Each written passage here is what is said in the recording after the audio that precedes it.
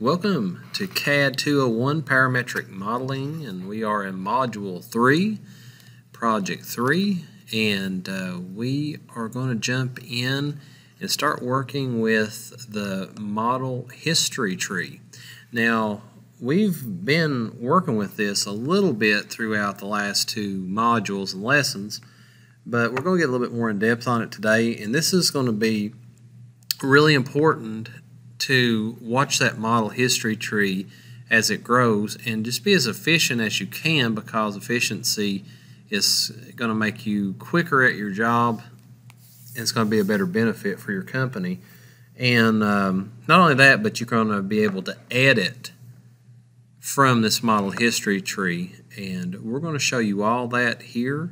This is going to be in of course your book, and this is going to, I think it's chapter 4 in the book, and it's just the model history tree. And this right here is the first tutorial that we look at, and I'll have this one placed up here. And then I want to go ahead and open up Inventor, and I want to show you some cool little tricks to get started with this one. There are quite a few drawings this week. We've got of course the tutorial. It's going to be bonus points for the tutorial. Then you got 1, 2, 3, 4, 5. So you got 5 of these drawings that I'll have videos on. And then of course you'll also have 1 challenge drawing this week. So it'll be 6 drawings plus the tutorial. And this time I'm going to offer the tutorial as 5 bonus points. So that'd be pretty nice for you guys. So we're going to start with the first one, the module tutorial, and this one is in standard inches and using 1060 alloy. We're going to show you a little bit about the properties of this and the mass and the volume and all that good stuff. So let's go new, English, standard IPT.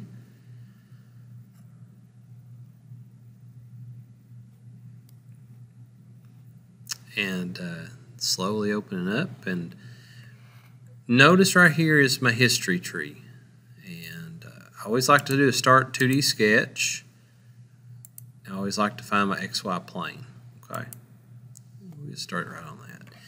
Now when I draw this, I'm thinking about what would be the easiest and fastest method to draw this thing in the most efficient manner, and I think it would be to draw the profile of the front view of this, and I'll show you a trick to that.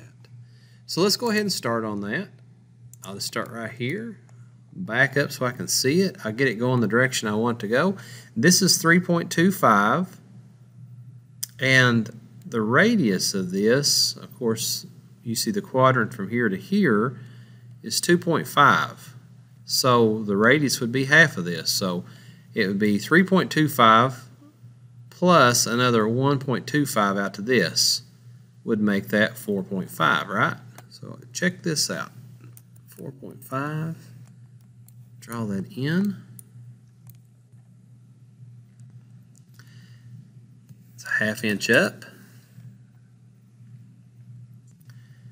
Looks like I'm going back so far. And I'm just going to stop right there. I'm just going to make it easy on myself and start back here and go up and around. 1.75 tall. And again, if I goof up, along the way, it's 0.5 here, and I don't get a measurement just right like this next one, I get that in there, and 2, so that would be 1 across, then back up. I can always go in and use my, and I could delete that, or I can just go over here to constraint. I want to use some of these tools, and I can set it horizontal and click on it. I got to click there, go horizontal. See how I fixed it? You constrained that, so you might have an issue down the road. You just got to make sure it's constrained. I put this one straight down, and then I just go in and I'm going to extend that line to that one, and I want to trim out this little piece right there.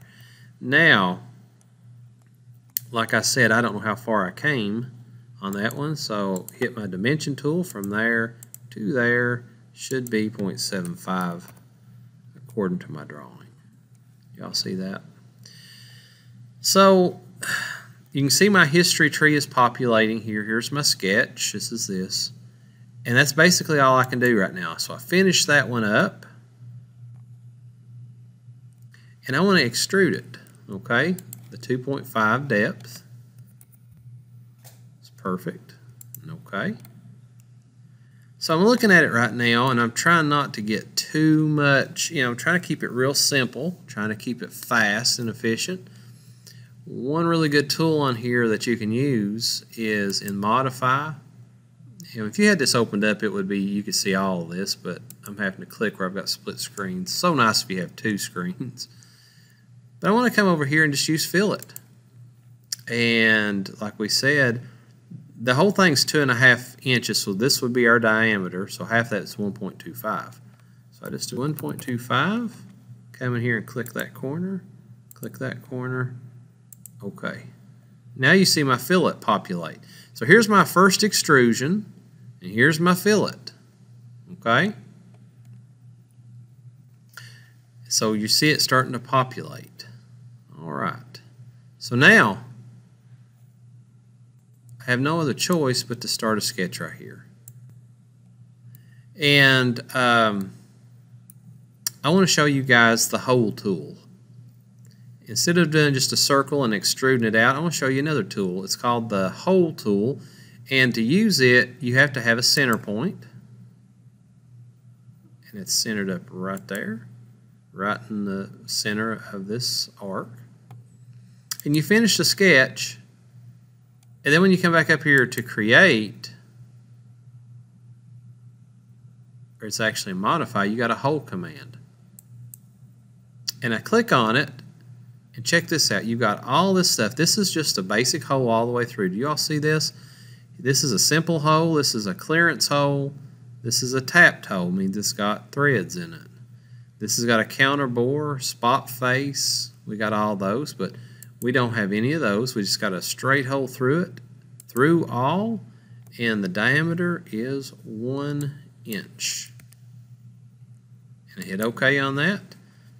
And the beauty about using the hole command is whenever we go to annotate this and put this on a sheet to make a technical drawing, it's going to show us all the information about that hole, which makes it so nice. And we'll see that a little bit later, but the hole command is really nice. So you see right here's the first thing we did, this is the second thing, and of course this is the third thing that we did. Now all I've got to do is cut this little notch into it and we got it. So I don't really think that gets much more simpler than that for this part. And I've seen some people do parts like this and they'll have 10 different steps involved. Try to think, and it's okay if you take a few more steps than what I did. It's okay, you're learning, but the thing of it is you're trying to visualize this thing and how would it be the fastest way and the most efficient way to do this without so many steps. So again, I start 2D sketch here on the face of it. Hit my rectangle and I come in here and the depth of this is 0.75. It don't look like that. It looks like 0.15, but it is 0.75. You all can look in your book just to make sure. I want to dimension it from there to there. 0.75. Good. And finish sketch. So I got my finished sketch in there, and I want to extrude this thing. Extrude. I just catch all of it. And again, I want to cut, and this is like, it's kind of like a bluish green. That means you're joining. Cut is what I want to do through all of it. And you could have flipped them back and forth, but perfect. So really quickly, we made that part. But one thing is, let's see here, 4 steps. One thing I didn't do right was I didn't locate. I can tell right now this right here is a little bit more narrow than this. I didn't locate. I located it up and down vertically, but I didn't do it horizontally. So how do I fix that? If you come over here, always remember, when these parametric modeling softwares, they'll have a feature mode and a sketch mode. Now, The feature mode deals with your cuts, your extrusions, and things of that sort. You're putting it into a three-dimensional view at that point. You're making it a solid object with your feature. All right? And right here's your feature. Well, we know that's the area I need to work on, but if you hit the little plus, here's your sketch that you started with. So if you need to fix something in extrusion, you double-click here. If you need to work with something in the sketch, you double-click here. So now this is what I need. So I double-click and see how it pulls it back up. So when I come in here now, I can dimension right off this corner here to this, and it should be, according to this, it should be 0.5. Okay, 0.5, and this should be 1.5. Okay. So when I finish the sketch, did you see it update? And now you can look and see everything looks nice and even. And I've done that basically 4 steps. So now, again, like I was saying, if you need to fix something, you just got to find out what you got to fix. And if you hover over your steps, it'll show you where you're at. And like an extrusion, maybe this thing's too wide. I think I actually put 2.5 on it, but if it's too wide, it's not going to be found in your sketch. It's going to be found in your extrusion. You double click it and see here, I can make that 3. And see how it updates? And it completely messes everything else up. But I can just double click, go back to it, and change it back to 2.5. Everything's back to normal. So that helps a little bit. Hope that helps you a little bit with that. So now I want you to look at one thing. I want you guys to look at how you make this 1060 alloy. Make it its actual material, because a lot of these things will be taken and they're going to be machined in a CNC machine, or they're going to be 3D printed, and you need to know what kind of material so the software can pick that up. So if you just come up here, right click on the part, because this right here, if I go up here and click on it, it shows the entire part. Right click here, go to Eye Properties, and this will tell you everything about this part. All right, the summary. You can go in here and put the title in here of what this part is called, okay? And I'm not for sure what it's called, but I'll just say it's Module 1 or Module 3, and subject and so on, the manager, the author, project, estimate cost of this. We could put in here, this thing is about $9.50. Okay, vendor, all that good stuff. Status, the part number of it, you know, its process in engineering, checked by, and all this, engineering approved dates, all that. You can fill all that out. But what I was wanting to show you is the physical side of things.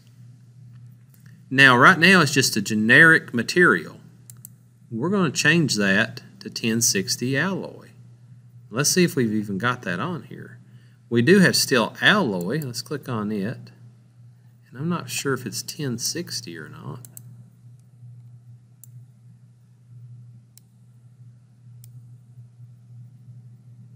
Well, it's going to have to work. It's the only one that I see.